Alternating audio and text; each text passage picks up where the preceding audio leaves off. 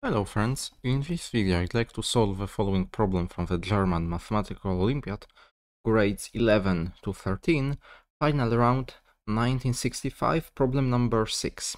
We wish to prove that if alpha, beta and gamma are the angles of a triangle, then cosine of alpha plus cosine of beta plus cosine of gamma is less than or equal 3 over 2. And we also wish to find out when does equality happen. Alright, so here are my hints for this interesting problem. First, consider first the case of an acute triangle when alpha, beta and gamma are less than pi over 2 and try to use Jensen's inequality because cosine is concave on this interval. And then consider the second case when one of the angles is greater than or equal pi over 2 and show that, for example, if gamma is greater than or equal pi over 2, show that cosine of beta plus cosine of gamma is less than or equal 2 times cosine of beta plus gamma over 2. And this time beta plus gamma over 2 is strictly less than pi over 2. And we can reduce our problem to the first case. So give this problem a try.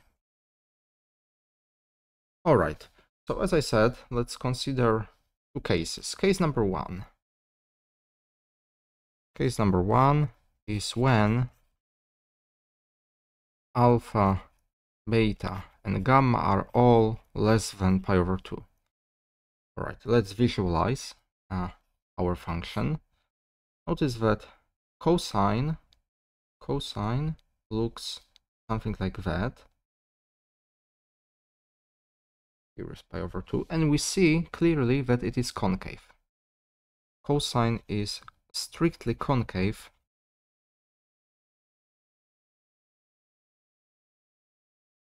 on the interval from 0 to pi over 2. Also, by the way, we can even consider in this case when equality happens. Alright, by Jensen's inequality,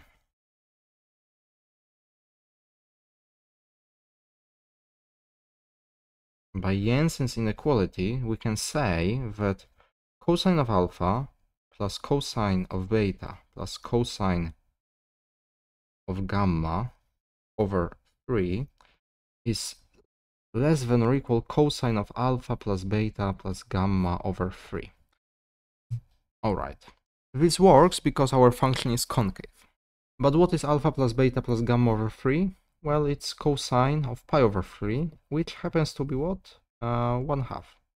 So, after multiplication, cosine alpha plus cosine of beta plus cosine of gamma is less than or equal 3 over 2. And also, since our function is strictly concave, we know that equality happens if and only if all of the angles are the same. Equality is attained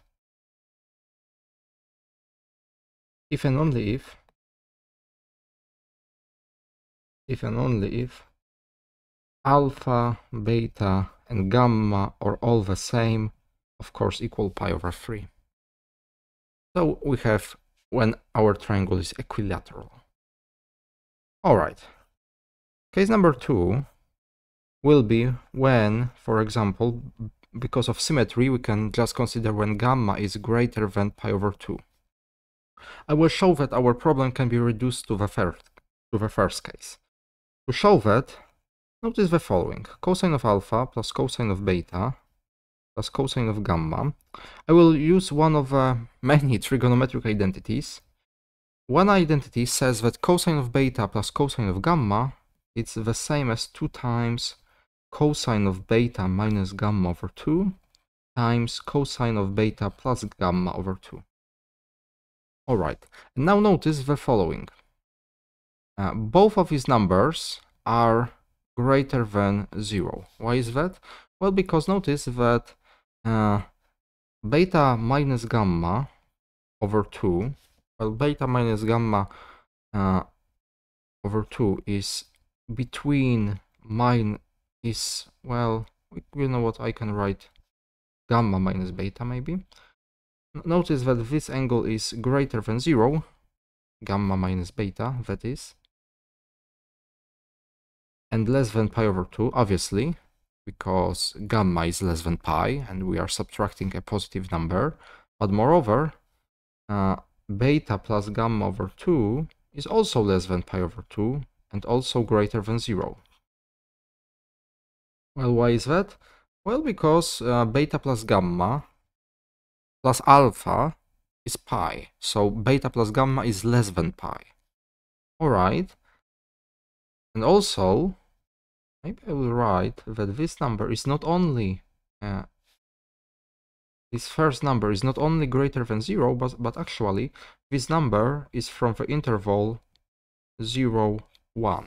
Actually, it cannot be 1. It cannot be 1 because 1 happens if our angle is 0. So that would happen when beta equals gamma, but only one angle can be greater than pi over 2. Alright, so this means that we can estimate it from above by cosine of alpha plus 2 times cosine of beta plus gamma over 2. Or I can write it cosine of alpha, cosine of beta plus gamma over 2 plus cosine of beta plus gamma over 2. Now, notice that all of these angles are acute.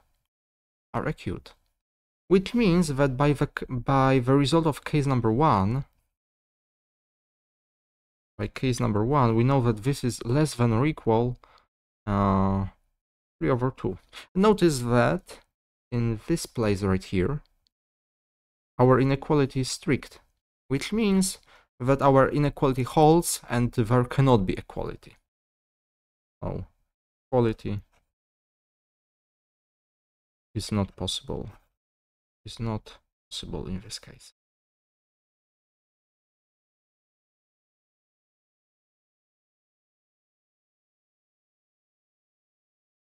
Which actually closes our problem, because this means that our inequality holds in every case, and equality holds if and only if our triangle is equilateral.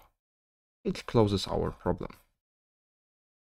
And by the way, one more remark before you go. You may say, well, why can't we just use Jensen's inequality in general case? Well, the problem is that cosine, when it goes beyond pi over 2, it becomes convex. And in general, Jensen's inequality cannot be used in this case. It can be only used when our function is strictly concave, and it fails to be strictly concave on the interval from pi over 2 to pi. So that was the reason to consider two separate cases. And that is it. So thank you very much for watching. I hope that you've learned something new this time, and I will see you next time. Goodbye.